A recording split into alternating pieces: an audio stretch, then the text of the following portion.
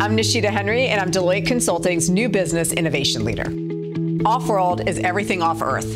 It's really creating an economy in space that enables us to live better on Earth and enables us to find a way to live better in space as humanity continues to expand and explore. The best of for off-world is really humanity coming together as one to collaborate on what's best for us as a species, us as the inhabitants of planet Earth, and us as an extension of Earth to other species, as crazy as that may sound today.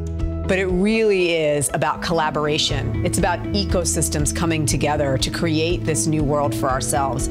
It's about us thinking about how we create a world where we take the lessons learned of the generations and generations of growth we've had on Earth and create a better future for us all. When you think about the worst of off-world, you think about conflict.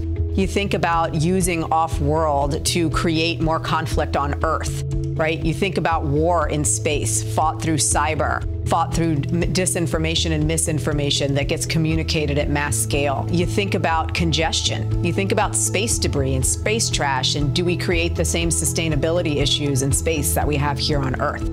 Right? There is a dystopian future if we are not prepared, and if we don't think of these things as we build the future, we do risk that dystopia in our attempt to build a utopia. But one of the first things about space is it really takes a risk-taking appetite, right? Because there is so much unknown. We don't know all the impacts of us on humanity. We don't know the impacts on the entire ecosystem. We don't know the impacts on us as our human bodies.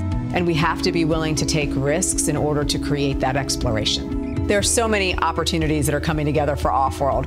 One, there's a convergence of industries. Two, there's the convergence of technologies. And three, there's the conversion of societies that have to come together in order to create this new future. I think really the key about off-world is, who do you partner with? How do you actually create networks and ecosystems to enable space to support your business on Earth and to support your new markets beyond what they are today?